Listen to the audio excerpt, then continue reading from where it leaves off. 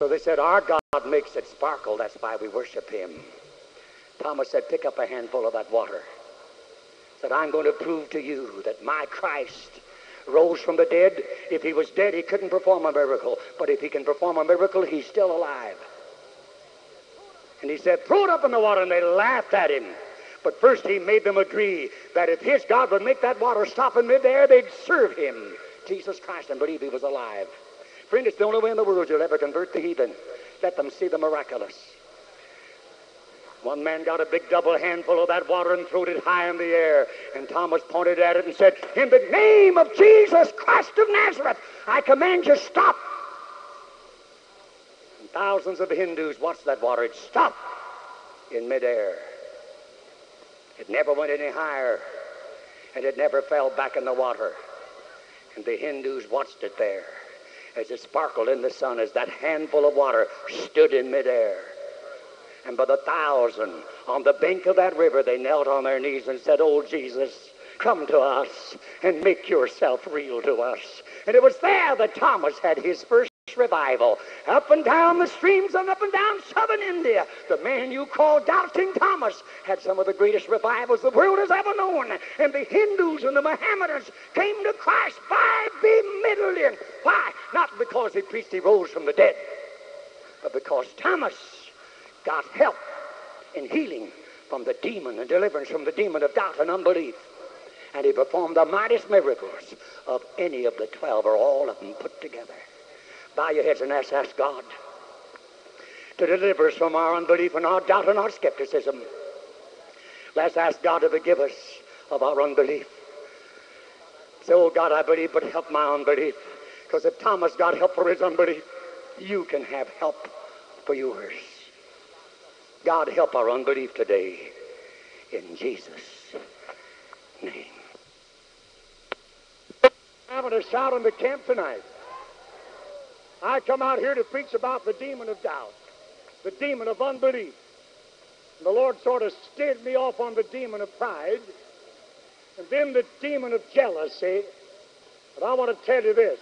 I believe there is a sin of murmuring. I believe there is a sin of criticizing. I believe there's a sin of finding fault and complaining. This is why the Apostle Paul said, neither murmur ye as others murmured and were destroyed by the destroyer. I'm going to get to my subject in a few minutes and talk to you about the demon of fear, the devil of doubt and unbelief and skepticism. But I want to tell you, friend, there's such a thing as a lying demon. There are religious demons. There are demons of lust. There are filthy demons. There are unclean demons. Jesus said, come out of him, thou filthy devil. Amen? Some people are bound by filthy demons. Some people are bound by unclean spirits. Some people always take the off-color side of a story.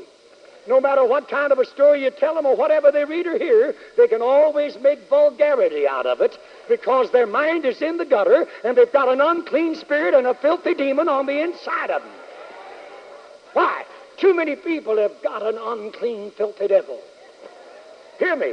The Bible tells me very plainly that there came forth a spirit and stood before the Lord. And it said, I will go forth and I will be a lying spirit. Notice this. This is 1 Kings 22, 21, and 22. Saying, I will go forth and I will be a lying spirit in the mouth of all of his prophets.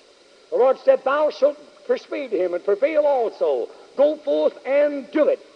But there is every inference here that this demon spirit had discharged his duties in some other capacity at some other date.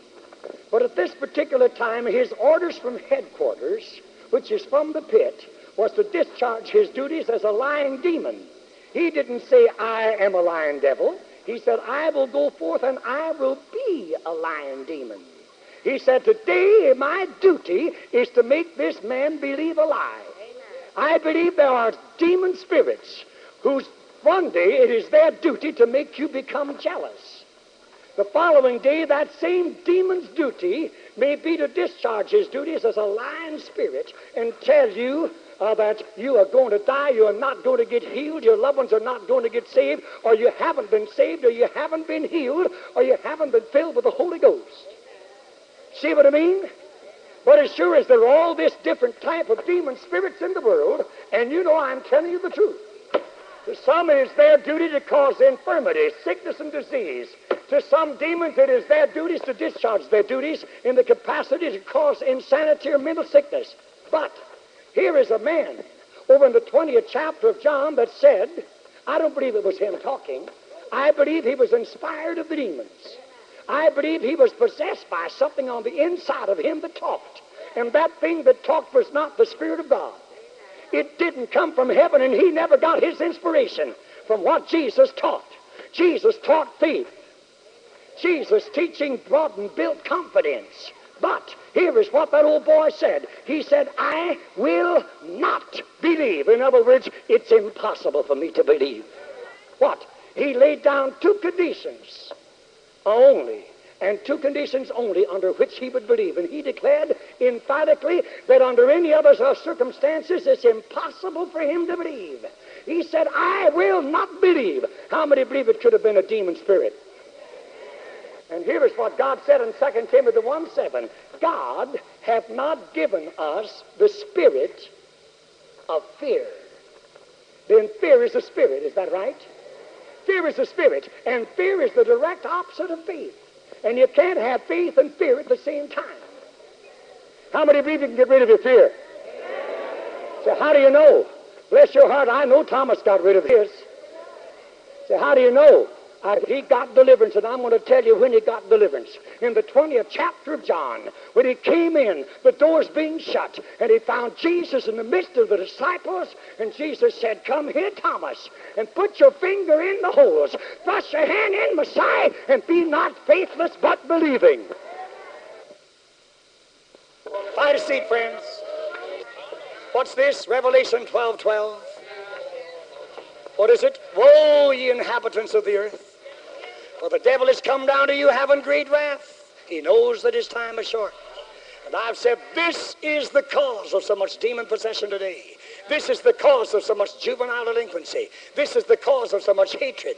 This is the cause of much variance, emulation, wrath, strife, seditions, heresies, listed in Galatians 5. Paul declaring, they that do such things shall never inherit the kingdom of God.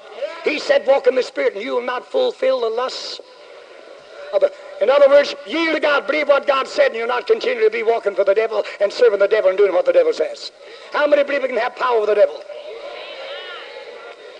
Read the 24th and 25th chapters of Matthew.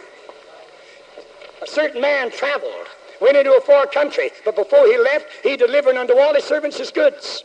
He took a journey, but after a while he came back. He came back to reckon with his servants. But before he left, he'd given one 5 talents, another 10, and to another 1. And finally came back to reckon with his servants. And when he came back, the one who received the 10 run out and said, oh, Lord, I have received 10 more. I put it out to the exchangers. Another said, Lord, you gave me 5. Look, I've got 10. I've got 5 more beside it. He said, enter into the joy of thy Lord. You've been faithful over a few things, I'll make you rule over many. But there's one old boy come sneaking out under conviction, under condemnation. He'd been warming a church bench.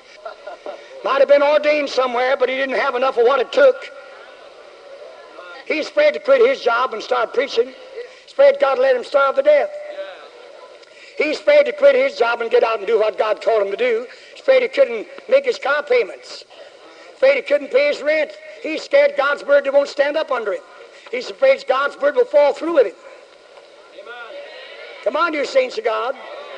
But I know this, there was a time when he had an experience with God because God said he divided to every man according to his several ability. Straightway took his journey. But when the trumpet sounded, and this is the picture of the coming of Jesus. Read it in Matthew 24.